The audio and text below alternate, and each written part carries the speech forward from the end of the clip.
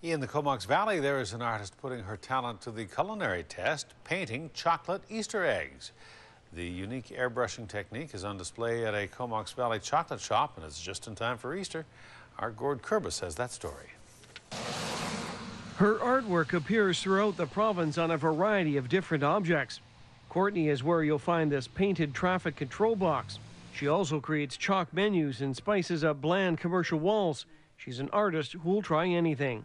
I do custom airbrushing, I do murals, large, small, interior, exterior, I do sandblasted glass etching, anything.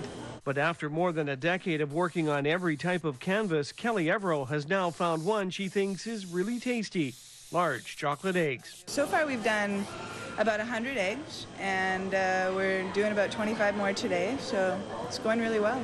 A few weeks ago, Everill received a call from Hot Chocolate's owner Jordan Marshall. He was looking for a unique way to decorate his eggs for Easter. The two paired up for one delicious project.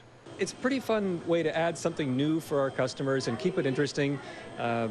We go all across North America, last year to Europe, to find ideas to keep the business fun to work in and stimulating for the customers. Everything you see is obviously edible. The eggs are airbrushed with colored cocoa butter and then enhanced with yet more chocolate for unique designs. We call them Aurora Borealis scenes on the eggs. There's a hand-painted chocolate tree line, personalize them with some birds. There's images that look like tattoos. The pair haven't heard of anyone in the province trying this before, so with little to guide them, the process has all been designed through trial and error. We've found that spraying it after the fact, after it's already filled with goodies and stuck together, and after it's already molded, we can do whatever we want on top of it and then decorate, and it stays really nicely.